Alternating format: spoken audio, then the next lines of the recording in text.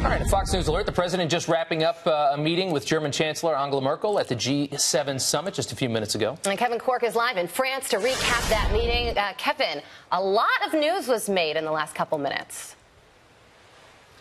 Yeah, pretty interesting, right? A couple of things I just want to make sure in case you were busy getting ready for work or if you were just sort of watching and doing other things. The president making it clear that as the U.S. hosts the G7 summit next year, it will likely take place in Miami.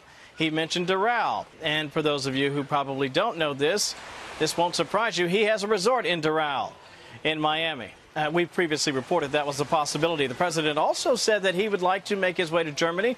Very interesting, in the 2+ years he has been on the job, he's never been there at the invitation of the chancellor in Berlin. Sort of a state visit is what I'm alluding to. He's been to Germany, obviously, before, but he made very clear in his comments not long ago he will be going there, maybe even soon. Of course, he's going to be headed to Poland not long from now. He even maybe floated the idea of possibly making his way to Germany while he's in Poland. Very interesting conversation as we all took that in together. I can also tell you this, among the many differences the U.S. has had with Germany, not just monetary policy and economic policy and trade differences in the way that we view the Iranian situation. Listen to what the president said, though, about his conversation, not just with the German chancellor, but other leaders in the G7 as it relates to Iran.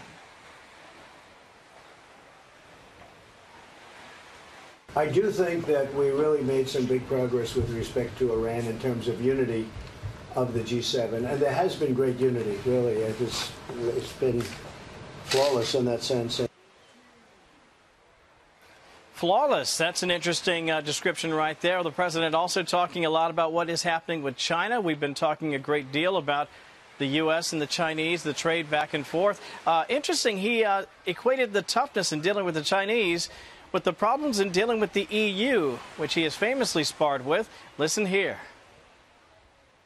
The European Union, they're tough, very tough. They're very tough traders. And the United States has lost tremendous amounts of money over the many years with the European Union. And I don't hold that against the European Union. We have a lot more coming your way at the top of the hour, but for now, back to you from France. All right, Kevin, thanks so much.